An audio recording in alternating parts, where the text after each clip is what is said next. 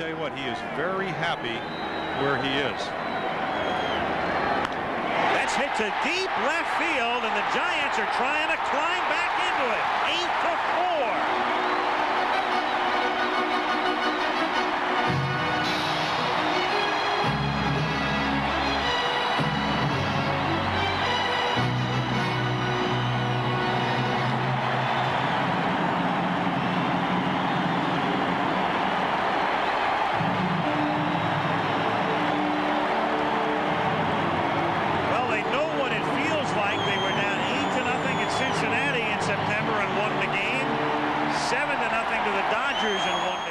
Next time, your husband, fiance, boyfriend.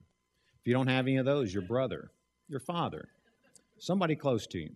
The next time he does something that he feels is pretty significant, and he's looking for a little praise and recognition, I want you to do this for me. I want you to give him a great big hug. I want you to tell him, great job, honey.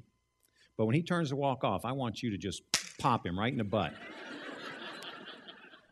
Now, you're going to scare him half to death.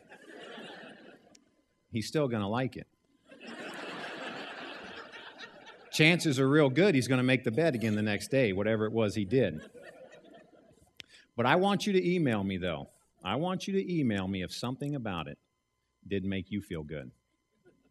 I've been sharing this with thousands of women. I've never gotten that email, and I doubt I will today either. We had a 2-week delay. I hadn't played games 1 or 2. As we say in baseball, I hadn't sniffed the field. Game 3, after the earthquake was over, we waited 2 weeks, started Game 3. We were getting beat pretty bad again. About the 5th inning, Roger Craig put a few of us into the game. I went 2 for 2, had a single, double, 2 RBIs, had a good game. After the game, Roger did a couple things. First, he popped me on the butt and said, good job, which I liked.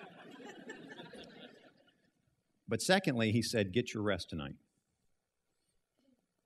Now, you guys know what that means, right? You don't have to be a baseball player to know. What does that mean? I'm starting Game 4, right? Now, I'm a rookie in the big leagues. Just told I'm going to start Game 4 of the World Series.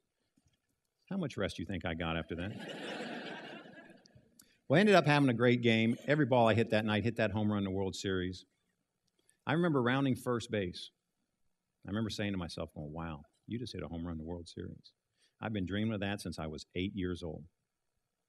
The next thought I had, though, before I reached second base was all the hard work, all the sacrifices, the commitment I had made after my 9th grade season was worth it.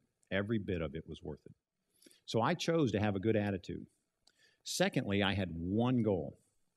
I was going to work as hard as it took to get back to the major leagues, period. What do you do when you get sent down? Knocked down a notch or two. Maybe your organization has hit the wall, as Quint says. Do you whine, complain, blame somebody else? Do you give up?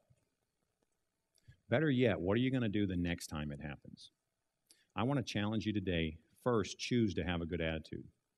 Secondly, make it your goal that you're going to kick, scream, scratch, claw. You're going to work as hard as it takes to get back on top.